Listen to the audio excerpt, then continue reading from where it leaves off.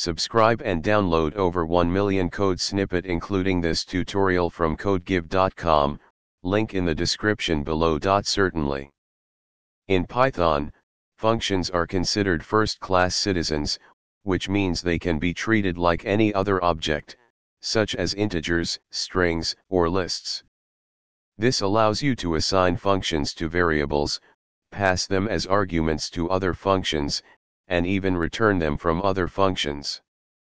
In this tutorial, we'll explore various aspects of first-class functions in Python with code examples. Lambda functions are anonymous functions defined using the Lambda keyword.